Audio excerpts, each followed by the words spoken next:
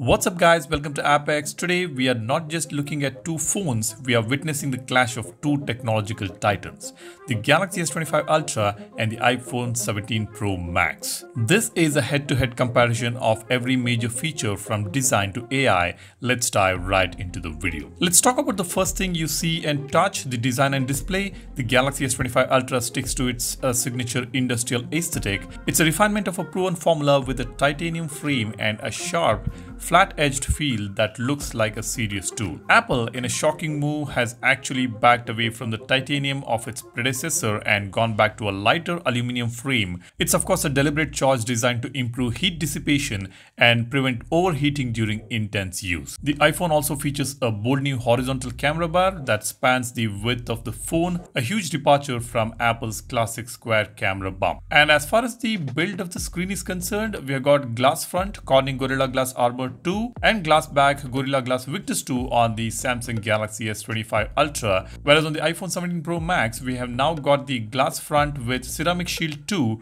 aluminum alloy frame and aluminum alloy back with a portion of glass back with ceramic shield protection. Both phones feature a stunning 6.9-inch display with a smooth 120Hz refresh rate. Samsung's screen offers a higher QHD resolution at 1440 by 3120 pixels, giving it a slightly higher pixel density. But Apple has a trump card here. The iPhone 17 Pro Max boasts an insane 3000 nits of peak brightness and a new anti-glare coating on its ceramic shield glass, whereas the S25 Ultra offers 2600 nits of brightness, which is definitely inferior compared to the iPhone 17 Pro Max's display brightness. So this makes the iPhone usable outdoors in a better way compared to Samsung Galaxy S25 Ultra. Now let's talk about what's powering these beasts. It's a classic battle of efficiency versus raw power. The Galaxy S25 Ultra runs on Qualcomm Snapdragon 8 Elite, an octa-core chip built to dominate benchmarks with brutal force. And the iPhone 17 Pro Max, on the other hand, is powered by Apple's brand new A19 Pro chip with a 6-core CPU. When it comes to benchmark scores, the A19 Pro scores about 3895 in single-core test, whereas Snapdragon 8 Elite scores 3033. So there is a big leap on the Apple's A19 Pro chip. And when it comes to multi-core, it's 9746 points for the A19 Pro and the Snapdragon 8 Elite scores 9271. So definitely there will be a big leap when it comes to the performance here on the A19 Pro chip, and when we get the next Snapdragon 8 Elite 2, then it might beat the A19 Pro. But for now, clearly, the A19 Pro is the winner here. But the real story here is heat management. Both phones have a new vapor chamber cooling system to address this. The S25 Ultra has a massive vapor chamber that is 40% larger than its predecessor, but Apple is making a big claim. They say their new vapor chamber combined with the lighter aluminum chassis allows for up to 40% better sustained performance than the previous generation. This means less throttling and more consistent high performance for long gaming sessions or video editing. Now when it comes to heating, the iPhone 16 Pro Max, which I have been using for the last 1 year, does heat up in multiple occasions and that drains some amount of battery, but now with this new vapor chamber and aluminum chassis, the battery performance should improve here. Next comes the camera systems. This is where the battle gets deeply personal because these two companies have completely different camera philosophies. Samsung's approach has always been about versatility, giving you a camera for every situation. The S25 Ultra keeps its quad camera layout with a massive 200 megapixel sensor and the ultra-wide lens is 50 megapixels. That's a huge jump from before. It also has a dual telephoto system with a 3x and 5x periscope lens, giving you that famous 100x digital space zoom as well. Whereas Apple is finally embracing megapixels in a big way. The iPhone 17 Pro Max has a new triple camera setup with 48 megapixel system, but the real star is the telephoto lens with its new tetra prism design, which delivers up to 8x optical zoom. While Samsung is a Swiss Army knife, giving you a tool for every shot, Apple is positioning the iPhone as a pro video rig in your pocket. With features like ProRes RAW, Dolby Vision HDR, and Genlock for multi-camera setups, the choice is between two distinct creative workflows. And when it comes to selfie camera, the S25 Ultra offers 12 megapixel lens, whereas now on the Apple's iPhone 17 Pro Max, we get 18 megapixel lens, which is definitely a big jump here. And Apple has added center stage feature for front camera, and now we have got the squared sensor, which will fit in more contents in the frame when you take selfies. And now we also have action mode to selfie camera on the iPhones. And now we have finally received the dual capture feature on iPhones, which has been there on the Galaxy phones for almost a decade now. Now let's talk about endurance. The specs are surprisingly close. The Galaxy S25 Ultra packs a 5000 mAh battery, while the iPhone 17 Pro Max has a slightly larger 5088 mAh battery, thanks in part to new silicon carbon anode technology. But the real difference here is charging. Samsung's 45 watt wired charging gets the Galaxy S25 Ultra from empty to full in under an hour. But Apple has introduced a new dynamic power adapter that, while not boasting the same wattage, can get the iPhone to 50% charge in just 20 minutes. It's a smarter, quicker charge that prioritizes rapid top-up over a full charge from zero. And when it comes to wireless charging, iPhone 17 Pro Max takes a big leap here. The Galaxy S25 Ultra offers 15 watt wireless charging, which is Qi 2. The iPhone 17 Pro Max offers 25 watt wireless MagSafe Qi 2, which is fantastic. Now, I've been using both the Galaxy S25 Ultra as well as the iPhone 16 Pro Max. In terms of battery performance, the 16 Pro Max has always been better.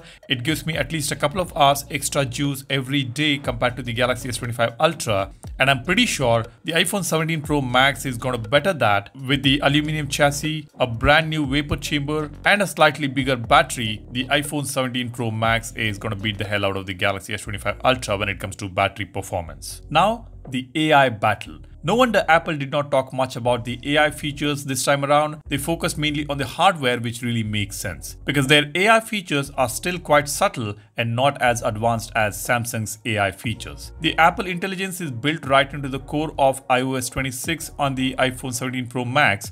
Its key features like writing tools for proofreading and summarizing text, and image playground for creating original images in different styles, which are designed to work on device for maximum privacy. It also includes live translation for messages and calls, and an enhanced Siri that has on-screen awareness, meaning it can understand and act on what's on your screen.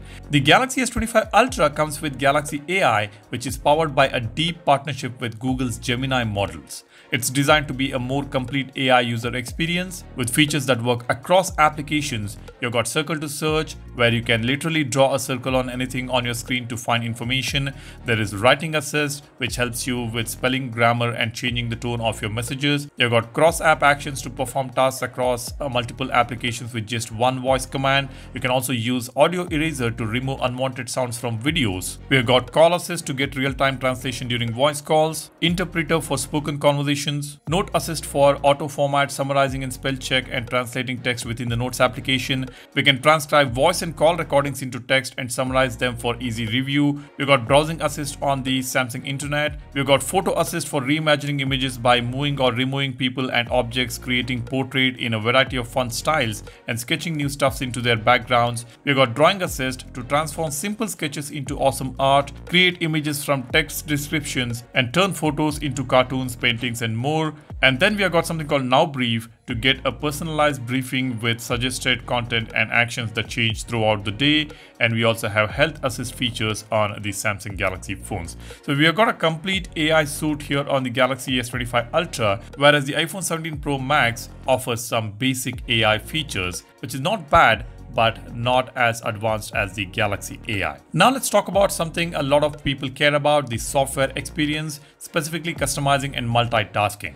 On this front, the philosophies couldn't be more different. Samsung's approach is all about giving the user control. The Galaxy S25 Ultra comes with a powerful suite of customization app called GoodLock. With it, you can completely change the look and feel of your phone, from customizing your lock screen and creating your own themes to building your own keyboard. But beyond aesthetics, it's about functionality. Samsung has a multi-window feature that lets you run two applications in a true split screen view. You can even run applications in a floating pop-up window over everything else, a feature that Apple still doesn't offer. For the ultimate power user, there is Samsung DeX, which turns your phone into a full desktop experience when you plug it into a monitor, allowing you to run multiple applications just like a PC. On the other hand, iPhone 17 Pro Max, by contrast, operates with Apple's philosophy of being reliable and locked in. It's a beautiful cohesive system, but it comes with limitations.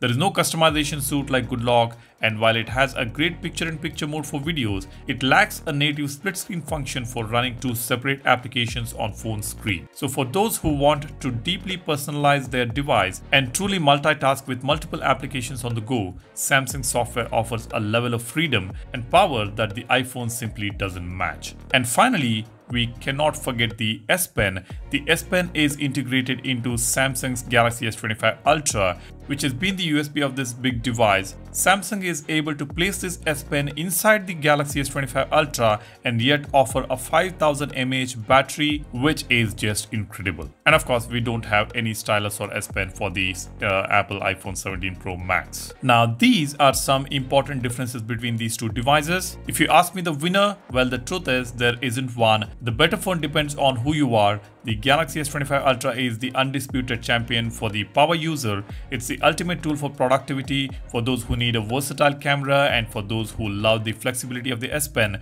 It's a professional tool built for flexibility. The Apple iPhone 17 Pro Max, on the other hand, is for the content creator and for those who value a cohesive, seamless ecosystem.